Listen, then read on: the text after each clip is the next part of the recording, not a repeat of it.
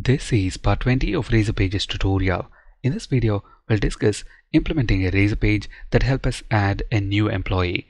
In our previous videos in this series, we already implemented Edit Razor Page, the HTML markup, and the code required to implement a Create Razor Page is very similar to an Edit Razor Page. So instead of creating a separate Create Razor Page and duplicating the HTML and code, we are going to modify the code in Edit Razor Page so it can be used for both the workflows, that is adding a new employee as well as editing an existing employee.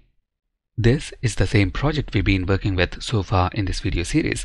To be able to add a new employee, the first thing that we need to do is include add method within the employee repository service interface and implementation classes. Employee repository service is in this services project. So let's open both the implementation class and the interface. The signature of add method is very similar to update method. So let's make a copy of this and change the name of the method to add and the name of the parameter to new employee.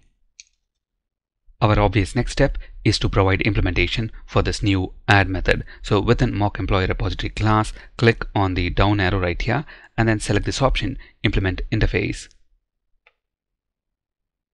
At the moment, we are still working with in-memory data, so we have to manually compute the ID value of the new employee being added. When we add support for SQL Server, we do not have to manually compute the employee ID value. This will be automatically provided by SQL Server when a new record is inserted. We'll see that in action in our upcoming videos. For now, let's compute the ID manually. So new employee dot ID equals underscore employee list dot max, because we want the max employee ID, and to this we want to add 1. Next, add this new employee object to the employee list. So underscore employee list dot add, and to this method we pass the new employee object, and then finally return the new employee object.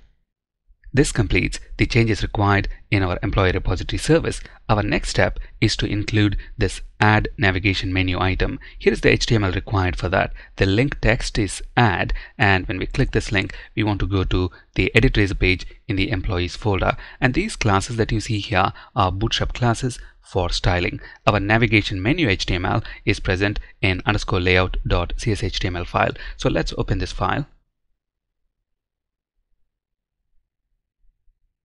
Our navigation menu items are right here. Let's make a copy of the employees link, change the link text to add, and when we click this link, we want to go to the Edit Razor Page. Let's run this project and see what we have got so far.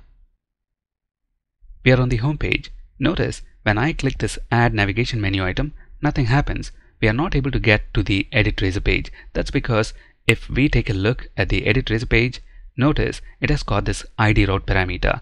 This is mandatory. We have to provide a value for this route parameter to be able to get to this Edit Razor Page. But when we are adding a new employee, we will not have a value for ID. So just like how we have made this handler route parameter optional by including a question mark, let's also make this ID route parameter optional.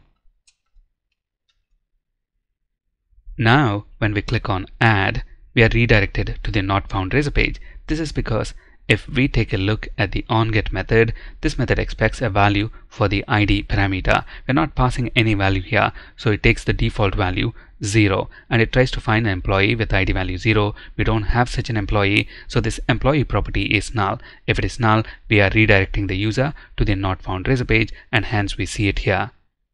To fix this, let's make this ID parameter nullable integer. Since we made it nullable, let's check if it has got a value using hasValue property. If it has a value, then we want to retrieve the respective employee details, else we want to create a new employee. Next, we need to do a similar change in onPost method. We want to call this update method of the employee repository only if employee ID is greater than 0. So if employee ID is greater than 0, then call update method to update the existing employee details, else call add method to add a new employee. Now when we click add, we are redirected to URL/edit, and in the URL we're not passing a value for the employee ID route parameter because we are adding a new employee here, and then we have a blank form here which we can use to add our new employee. One issue here is the text on the page. It still says edit. Now we want to change this to create when we are creating a new employee and to edit when we are editing existing employee details. Similarly, let's change this button text to save so we can use the same button for create as well as update. In the display template, let's create a variable called page header. If model.employee.id is greater than 0, then we know we are editing an existing employee details. So let's set this variable to edit, else let's set it to create. And then instead of hard coding the text here to edit, let's use the page header variable. If we scroll a bit down, we have our update button right here. Let's change the text to save.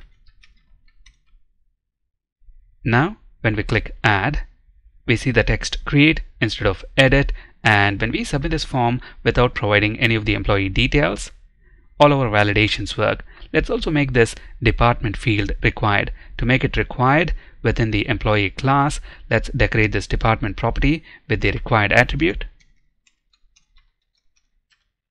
Next, in the display template, next to the select element here, let's include validation for tag helper. We already have the tag helper right here. Let's make a copy of this and then change the property name to employee.department.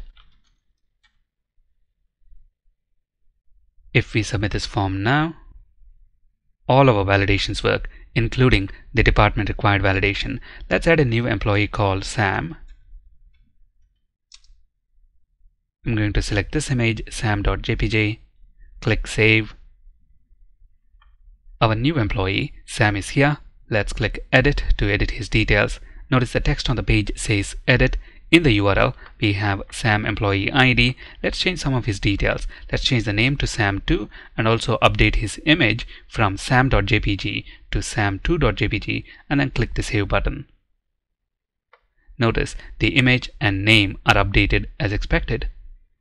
That's it in this video. Thank you for listening.